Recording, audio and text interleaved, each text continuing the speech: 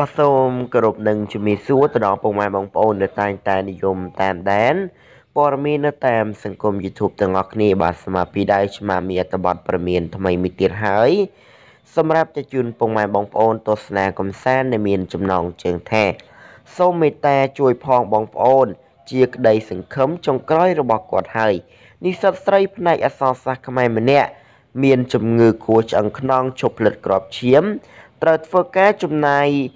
បាទព្យាបាលត្រូវចំណាយទឹកប្រាក់រាប់ម៉ឺនដុល្លារ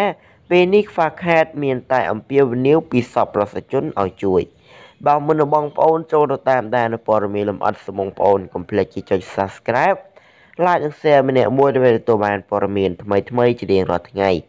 ពិតជារឿងមួយដែលគួរឲ្យអាណិតអាសូរដោយនារីម្នាក់ជាអតីតនិស្សិតផ្នែកអក្សរសាស្ត្រខ្មែរជានិស្សិតឆ្នើមនិងជានិស្សិតគំរូមួយរូបតែបែរជាជួបប្រទះនៅរឿងអាភ័ព្វដោយមានជំងឺខួរឆ្អឹងខ្នងឈប់ផ្លិតក្របឈាមបន្ទាប់ពីបានពិនិត្យខួរឆ្អឹងខ្នង4ដងមកហើយនោះនារីកំសត់នេះមានឈ្មោះឆែដានីជាអតីតនិស្សិតផ្នែកអក្សរសាស្ត្រខ្មែរ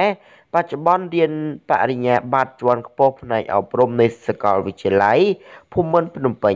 យោងតាមប្រភពជាអ្នកស្និទ្ធស្នាលរបស់បានអ្នកជំងឺ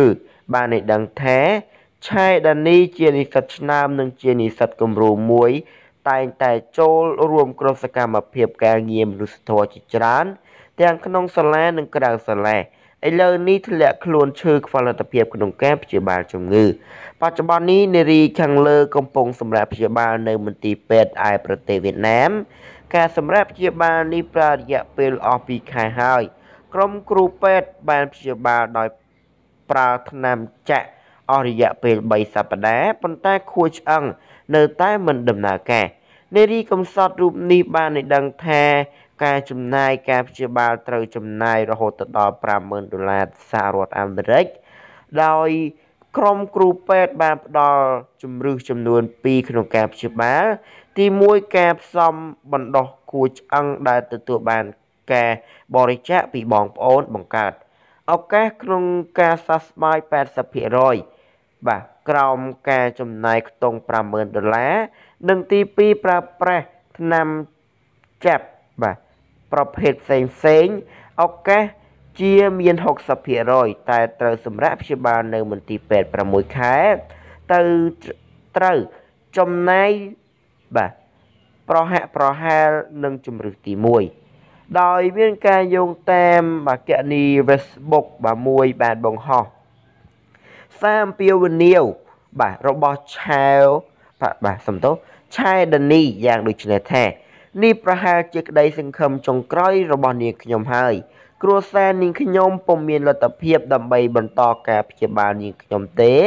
តែខ្ញុំនៅតែមានសង្ឃឹមថាបងប្អូនមិត្តភ័ក្តិនឹងអាចជួយចូលរួមតាមលទ្ធភាពដែលអាចជួយបានដើម្បីឲ្យខ្ញុំអាចបង្រៀន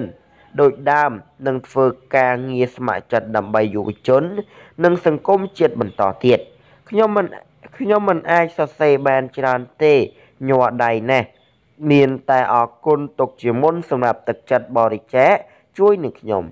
សូមជូនពរឲ្យមានសុខភាពល្អមានសុភមង្គលរកទទួលទានមានបាននិងជួបតែពុទ្ធពរទាំង4ប្រការដោយប្រភពនេះបានបន្តថាសូមបងប្អូនជួយមេត្តាតាមលទ្ធមេត្តាជួយតាមលទ្ធភាពចូលរួមជួយជីវិតនាងផងទំនាក់ទំនងបរិច្ចាគនិងសាកសួរព័ត៌មានបន្ថែមបាទអញ្ចឹងក៏សូមបញ្ចប់ព័ត៌មានត្រឹមនេះហើយ